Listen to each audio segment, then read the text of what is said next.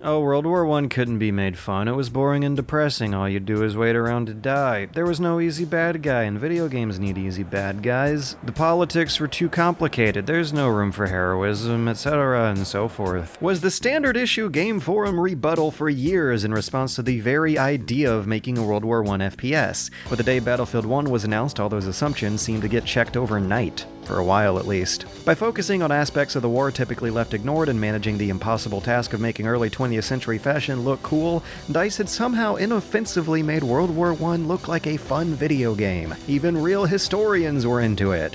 It was a brave new setting, being explored with style, and what I was looking forward to seeing was what new spin they'd take on the gameplay for. I wasn't hoping for strict historical accuracy, but I was hoping for creativity in its combat, as prodded by the arsenal of a very unusual period setting. Which shouldn't be impossible. Red Dead Redemption succeeded with no automatics in your arsenal at all. If there's a time and a place for another big game to take that risk again, this is it, right? Close quarters went brutal. Was that in the game, or was that here? No, I'm almost certain that was someone in the Wrong. It currently looks like the idea was to have the setting theme Battlefield rather than inspire it. Of course, there is always the possibility that this could drastically change before launch, or that all this footage is of people just playing the game wrong, but I don't really expect that. I don't realistically expect DICE to reinvent their game for the setting, but honestly, on some level, I kinda hoped they'd give it a try.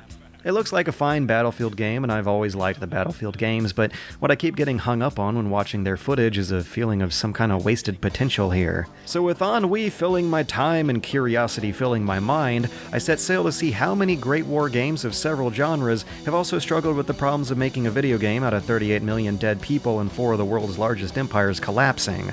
And as far as first-person shooters go, it's not surprising that there's not a whole lot to choose from. Really, like 10 or under. And they're always half fiction. If it's not a weird artsy experiment, then it's a weird alternate history. Codename Eagle starts in an alternate 1917 where the Great War never happened.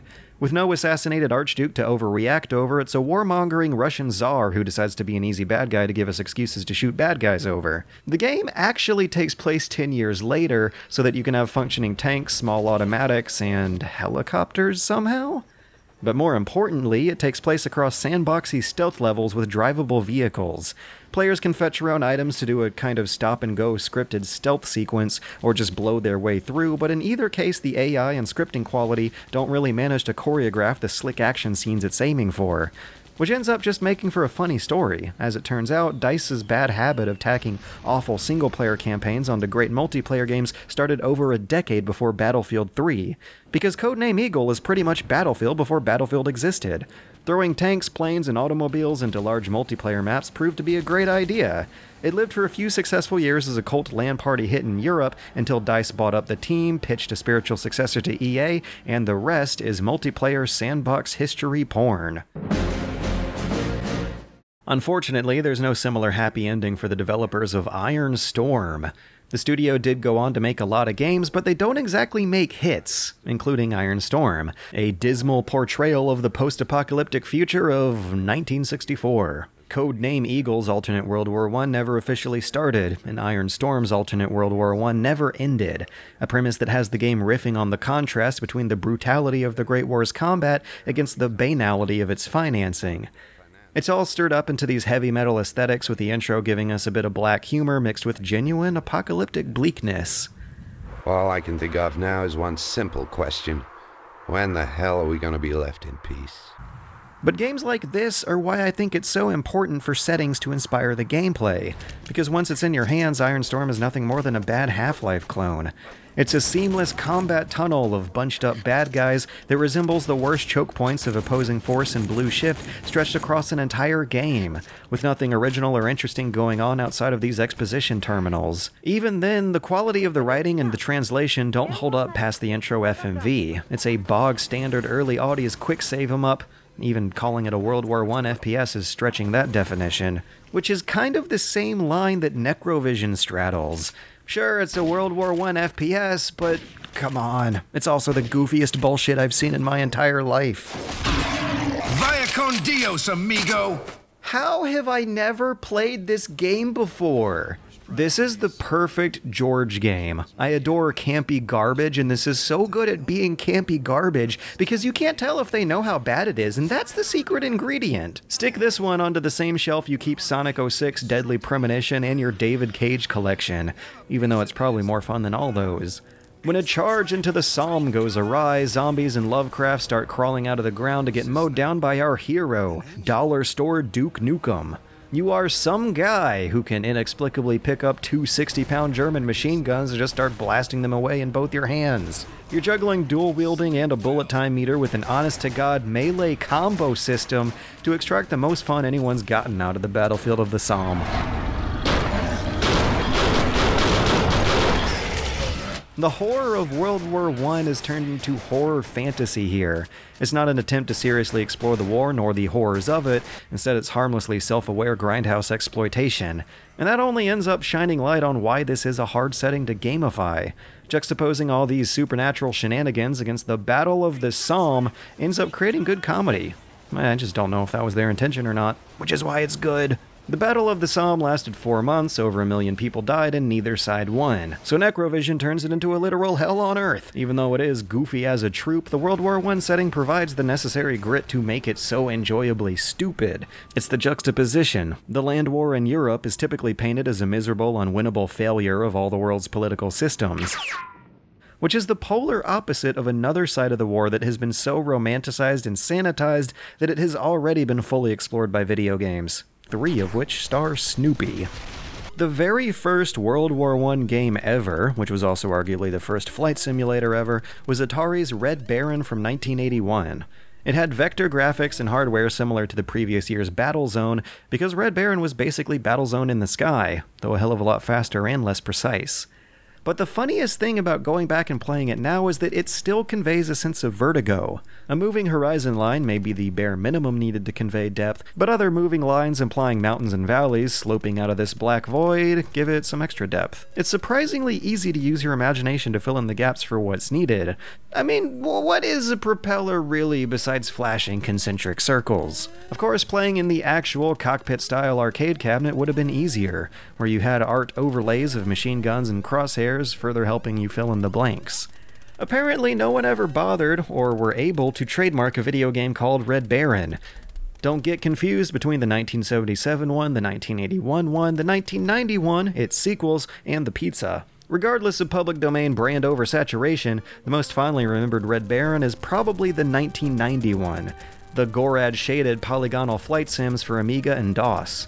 This is a classic example of the short-lived era when simulators felt more like fantasy fulfillers than work emulators. It's from the era of TIE Fighter and Wing Commander, where controls were simple, missions began right in the middle of the dogfight, and unexpected little disasters like harsh winds and freezing parts were just extra boxes to tick. The game is less about simulating the intricacies of every single instrument in these planes' cockpits than it is about capturing the raw thrills of dogfighting. Pitting your limited visibility against your plane's turning radius and stalling threshold against AIs desperate to squeeze into whatever holes in those 3 factors you left open for them. One thing I really get a kick out of is the gun jamming system, that has your guy furiously slapping their guns mid-fight to knock the jam loose. What I've always loved about these types of flight sims is how far they go to immerse you in a world, like how the front lines on the map screens are represented in-game by a giant brown smear on the ground. You'll manage a team of wingmen, read the news, earn medals, and refer back and forth between a map the game gave you in real life with the directions the briefings expect you to follow in-game. And none of that is really essential. For the massive amount of content that's here, the game's easy to learn and just a little bit of everything can be sampled right away. It's a stark reminder of how flight sims used to be just another subset of the action game genre. They used to be much easier for quick pick-up-and-play sessions than they are today, as evidenced by Wings Over Flanders Fields, which is a modern follow-up to the standard Red Baron set, but also evidence of just how far off the radar this genre has fallen as how high the climb to play it has risen. The preeminent modern World War I flight sim of today is an unofficial expansion to Microsoft Combat Simulator 3 from 2002, meaning you have to have a copy of a 14-year-old game installed just to get it to run. Over Flanders Fields is not cheap, and it's not on Steam, and it probably never will be. Hell, if you just want to be able to mouse look, you have to install a modded version of paid third-party software. The setup is absolutely a nightmare.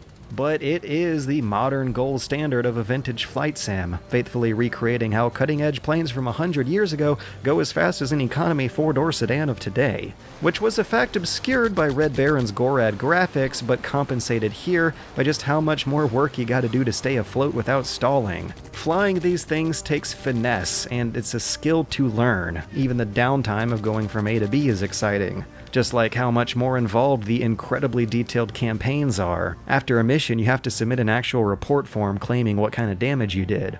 There is a gorgeous and rewarding flight sim in here, which just makes me sad that there are so many filters in place keeping people from it. Whether it's for fantasy fulfillment or serious historical recreation, the options for what you want are here, and the quality you'll get has no substitute. But man, that setup.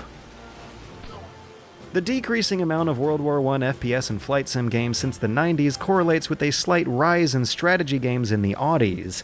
Given a strategy game's bigger scale and lack of gunplay, I'm pretty surprised there weren't more of these earlier.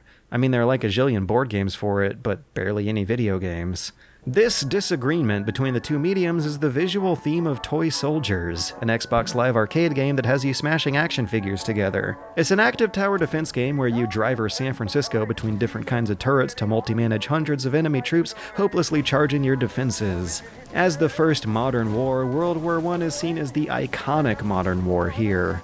The juxtaposition of wanton human suffering grinding against the oafish ornate sights and sounds of early 20th century commercialism keeps things lightly T-rated.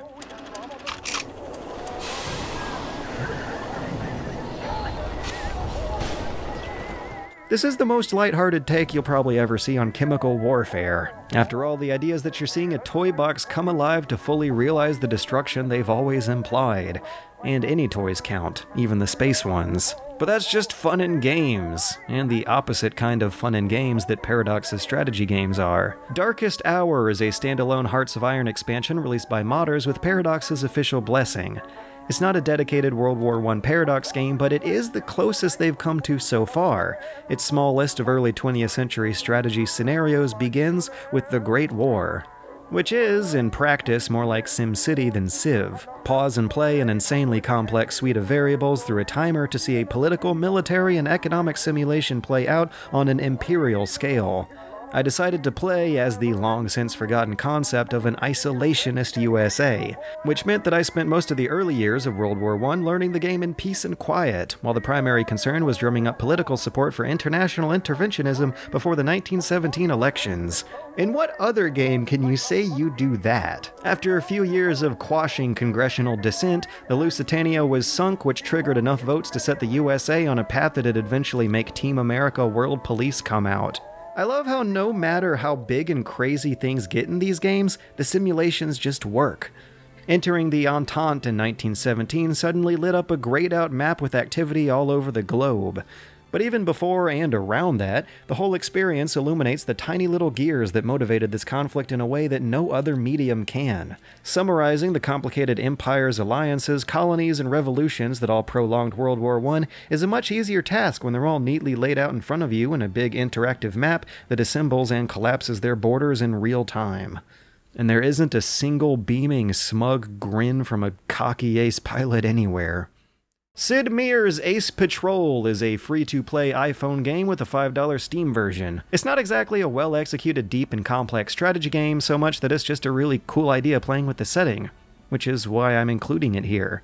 Check this out. It's turn-based hex board tactics with biplanes, and that's brilliant! It's a straight and simple way to force the player to think about their moves 2 turns ahead of time in a strategy game, because planes move in a straight line with inertia. You can't just turn on a dime. Every move you make has to lean into the next, with consideration for when and where wingmen can swoop in to cover your backside. It gets you in the same tactical mentality as those flight simulators, but with enough time to thoroughly ponder on why, in the rush of a flight sim, you've been making all those split-second moves that you've always made.